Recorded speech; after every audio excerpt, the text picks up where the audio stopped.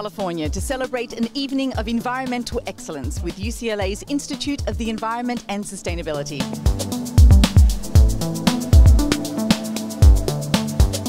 The Institute of the Environment and Sustainability at UCLA was created by the faculty, by individual faculty members, to try to raise awareness of environmental and sustainability issues. The event honours outstanding individuals, Henry Waxman, Lawrence Bender and Linkin Park, for their dedication and commitment to the environment. We have a charity and an organization called Music for Relief. We focus on disaster relief and climate change mitigation, and we've been doing it for almost 10 years now.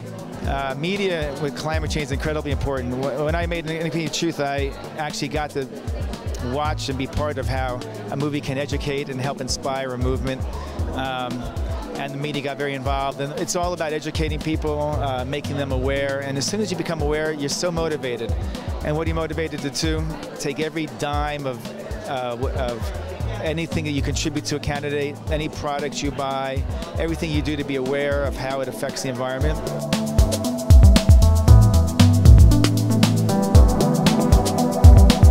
The most important thing to do is to vote for environment, for people who care about the environment.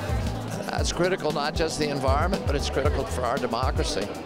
I'm for putting a price on carbon in order to unleash the private sector to invest in technology and to take advantage of the huge opportunities that are available to us. Well, my proudest environmental moment was the passage of the Clean Air Act. That law dealt with urban smog, hazardous air pollutants, depletion of the upper ozone, and controlling acid rain.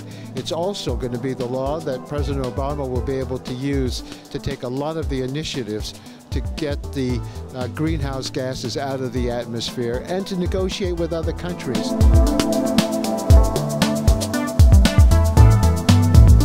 It will take the best minds in government, business, academia and entertainment to stem the climate crisis, many of whom were recognised at this exclusive event here tonight.